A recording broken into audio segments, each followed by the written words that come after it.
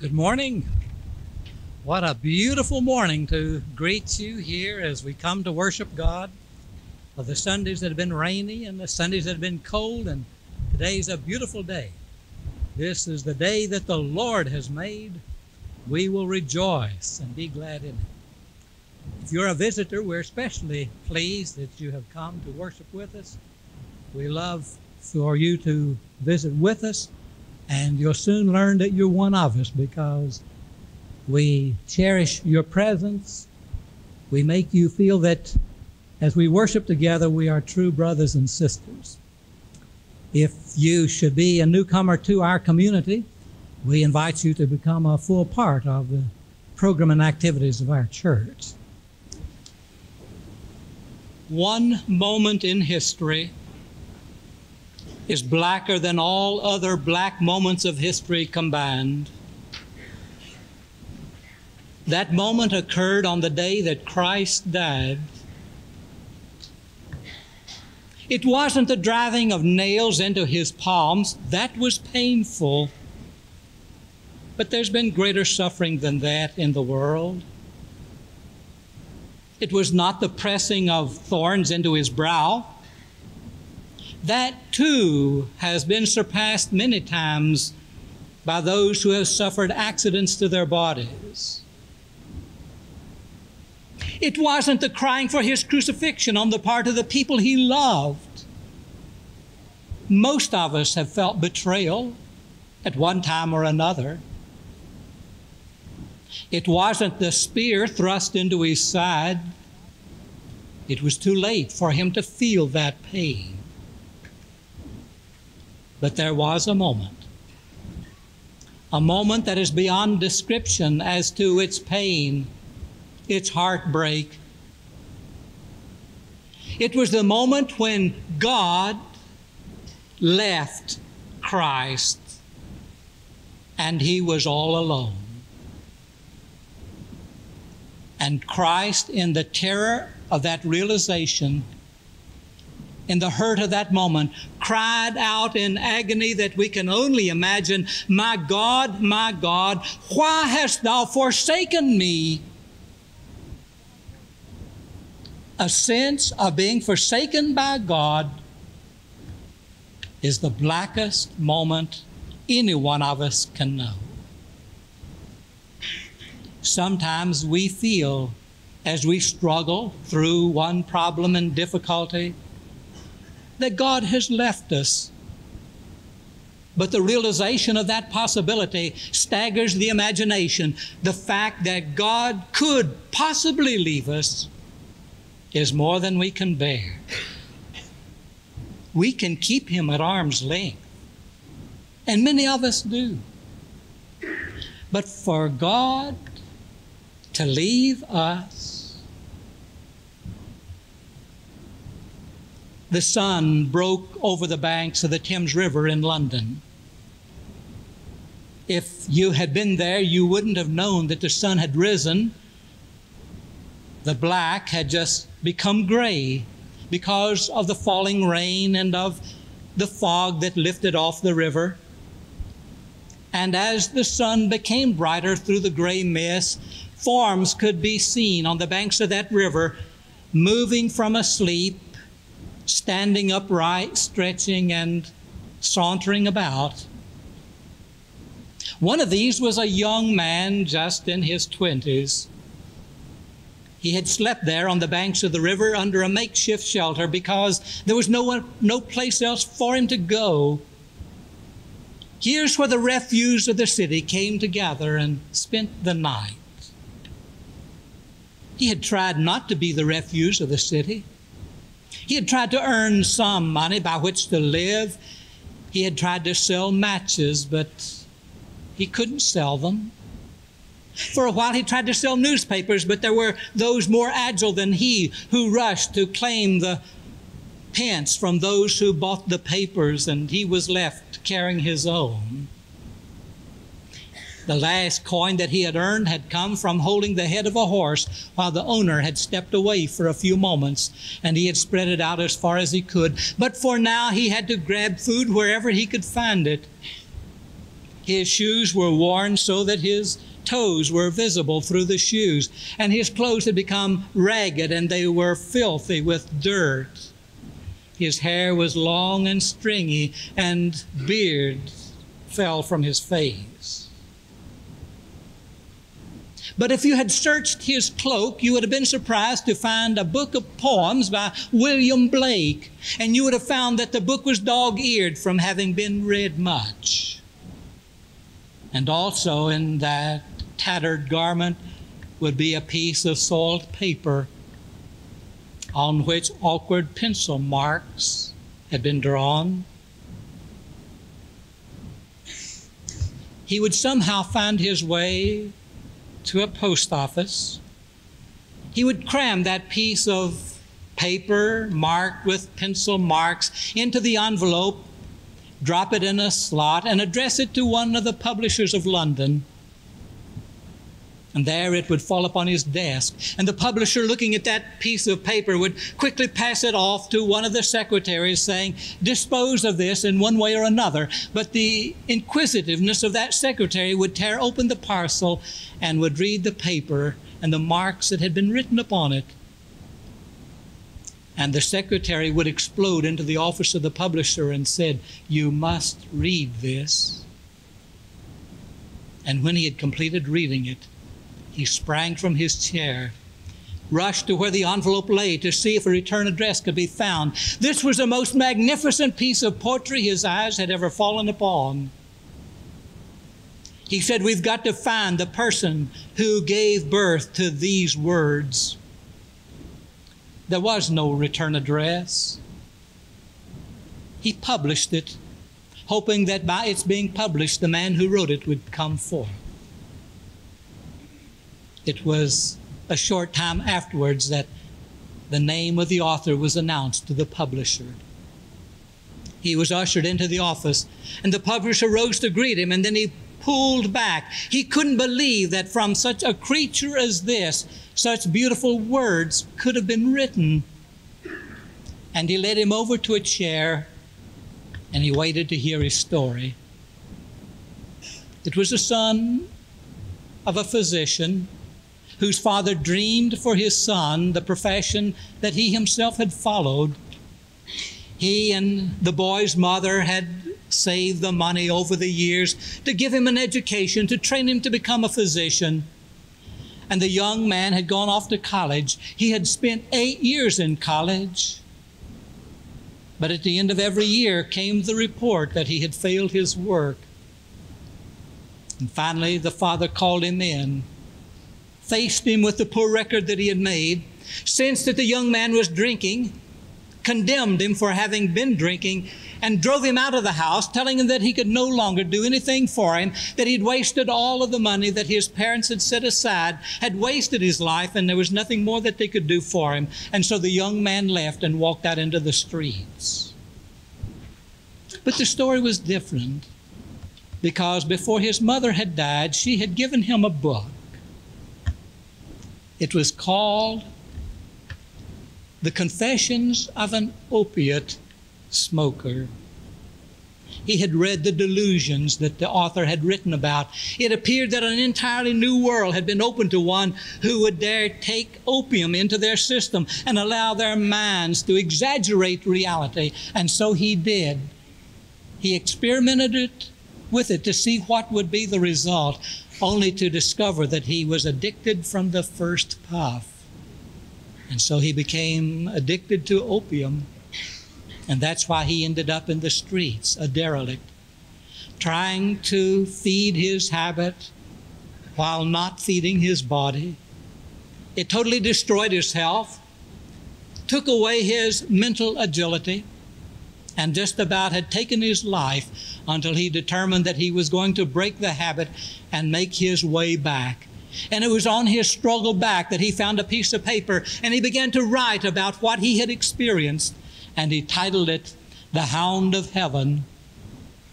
And the man who wrote it was Francis Thompson, that literary critics say was one of the greatest literary geniuses that England had ever produced. He said in The Hound of Heaven, I ran down the days and down the nights. I ran down the arches of the years. I ran down the labyrinthine depths of my mind, and I hid from him in my tears. But I never escaped him. He was always like a hound at my heels. I was never alone. No, never alone, no, never alone.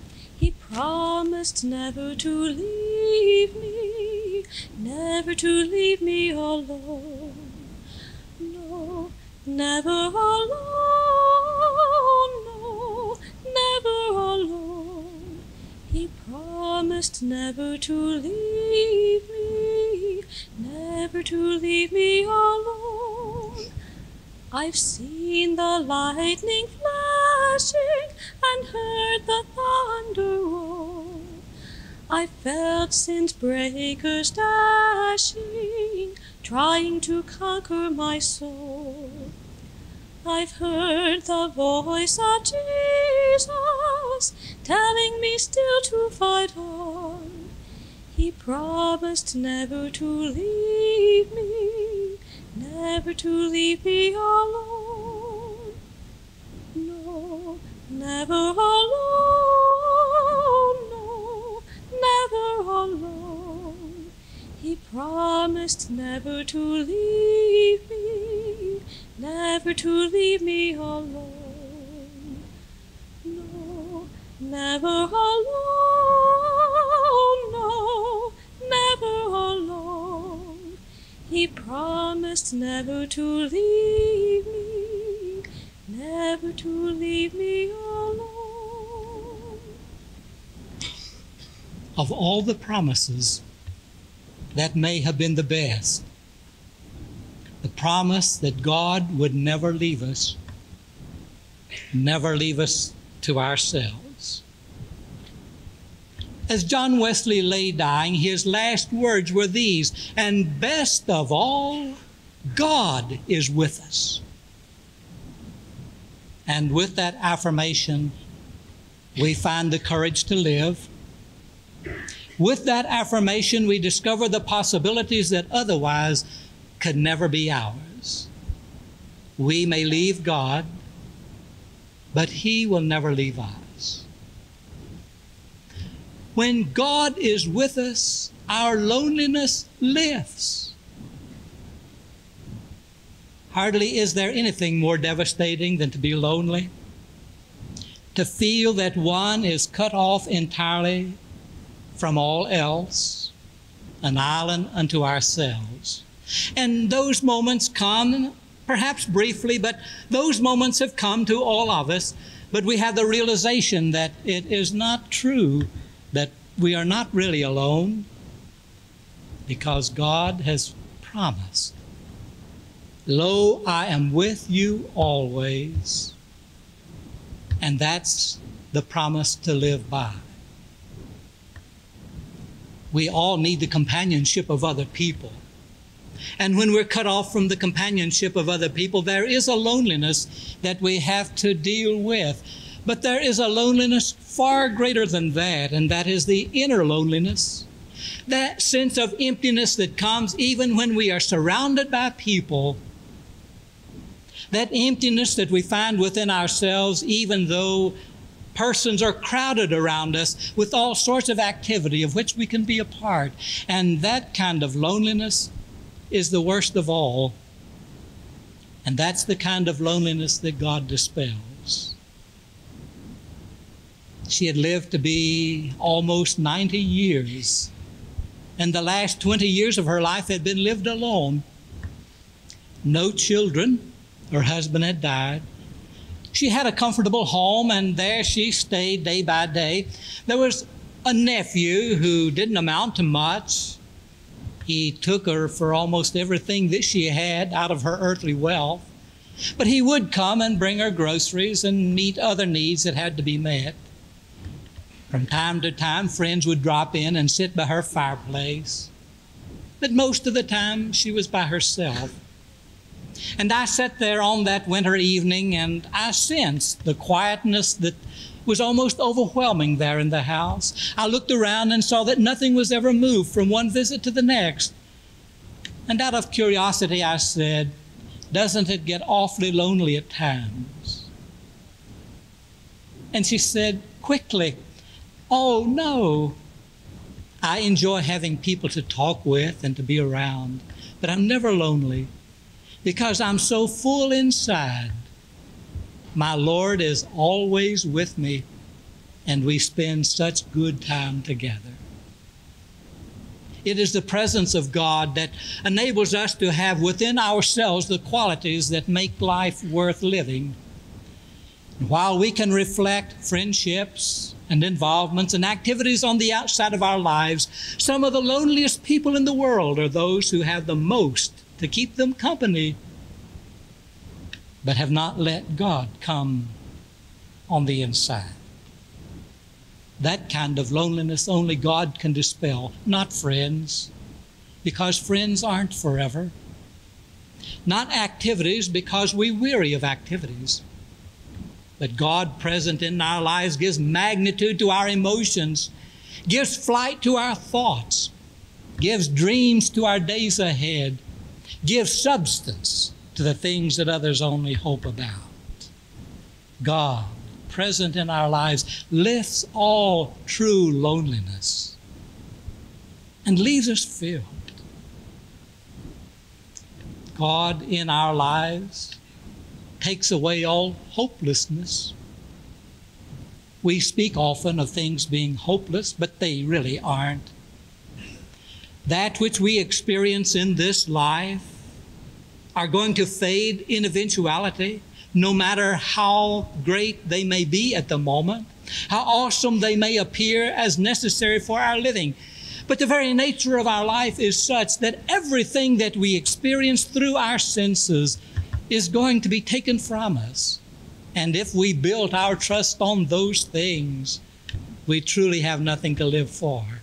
We are hopeless, but there are treasures on the inside that are far more important.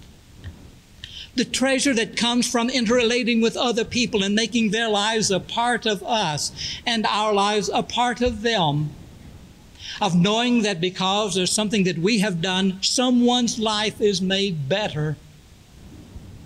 And because of the secret of life that we possess, we can give life to other people. When that great missionary Livingstone returned to his home in Scotland, after being in Africa for 12 years, he was an emaciated form of the person who left. His friends wouldn't have known him. He had suffered through 26 fevers. His arm hung lifeless at his side because of an attack by a lion. He told them of what he had done in Africa, surrounded by natives, oftentimes left alone in the jungle. And finally, one couldn't wait any longer and blurted out, "How could you live in such isolation as that? How could you live in a country that was totally alien to everything that you are? How could you live surrounded by people who were different from you?" And he answered quickly, "Christ was with me all the time. It was He who made it possible. It was He who made it a thing to be desired. No, I never felt alone. I never felt lonely, because I remembered the promise of my Lord, and He fulfilled that promise in me. Lo, I am with you always, even unto the end of the world." And it is a companionship that makes our relationships with other people more vivid and more alive. When we love one another, strengthened by our love for Christ, it is a lasting love.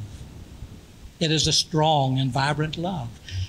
But Christ left out of our relationships leaves us vulnerable and allows for the possibility of losing what we have.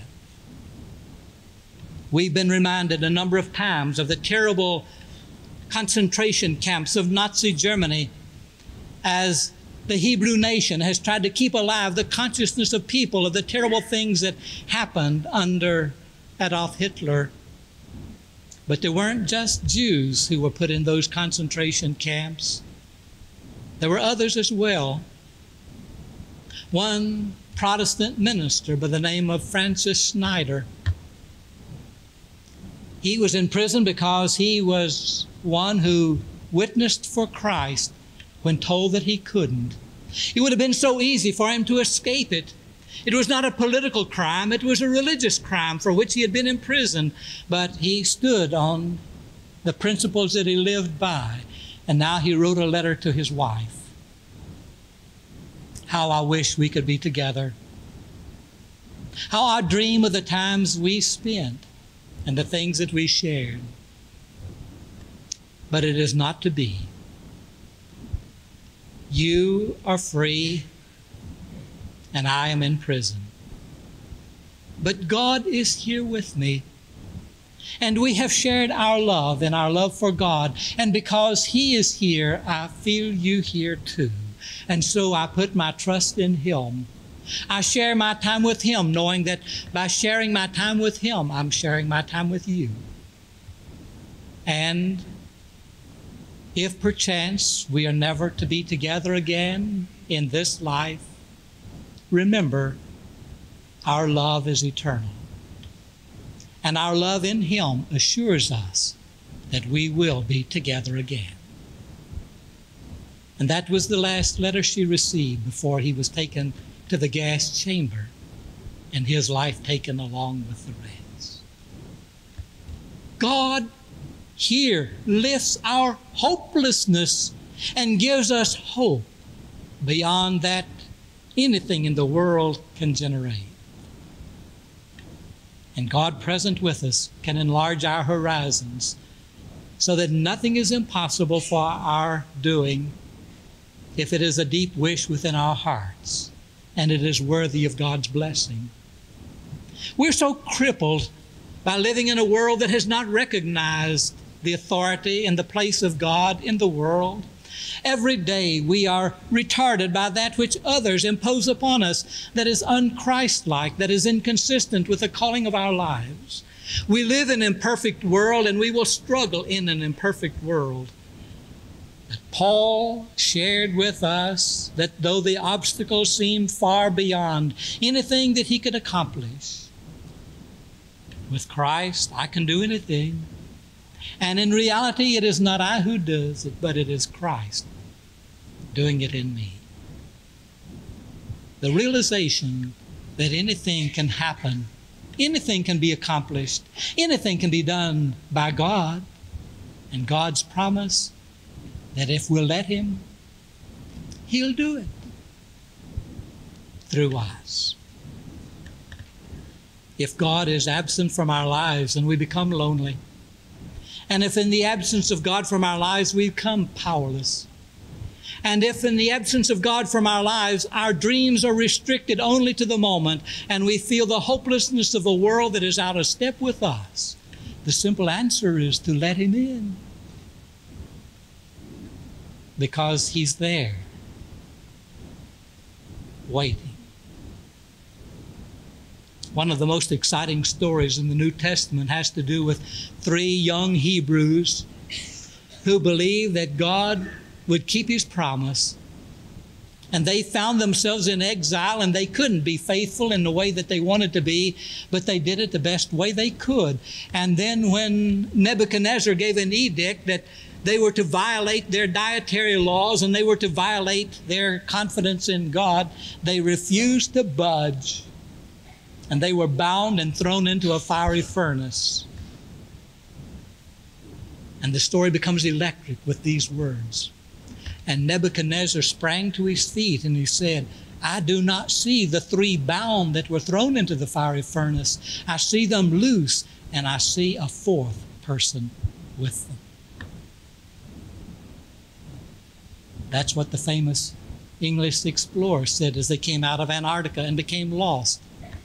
And for months they searched to find their way over the glaciers and over the mountains. And the two who struggled together finally were saved. And when finally comforted and fed and brought to their strength again, as they came, they spoke these words to one another almost in unison. Wasn't it marvelous how we felt that there was a third person with us? And Captain Eddie Rickenbacker, who was shot down in World War II after having become the great ace of World War I, drifted on the Pacific for days and days, and at the point of death, they were finally saved. But he said in the book that he wrote on his experiences, we never felt alone. We always knew that there was another person present. Dreams beyond our realization, so fanciful that we dare not even consider the possibility. Too many have affirmed it in their lives for us to say no, that we are never alone when we let him in. He's always with us. And now this. We were not made to live in one-dimensional world. We were made to live in companionship with God. He created us for himself. And left apart from the Creator who gives us the dimension of living that makes it all worthwhile, life becomes empty, lonely, and ultimately lost. But here are the words of promise. Lo, I am with you always, even to the end of the world. We never need walk alone.